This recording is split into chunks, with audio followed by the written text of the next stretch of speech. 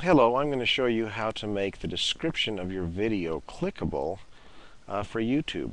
It's really quite simple. And in fact, I can probably explain it faster than I can get to where I can show you.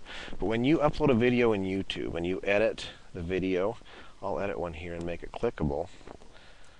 All you have to do is for the URL in the description, the URL of course is the link. Instead of starting it with www dot whatever, start it with the http://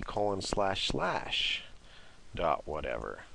And YouTube goes through and sees sees that that is an http:// and it makes it clickable. Now let's go look at that video and we'll see that it has a clickable link right at the first of it. And there we go. Okay.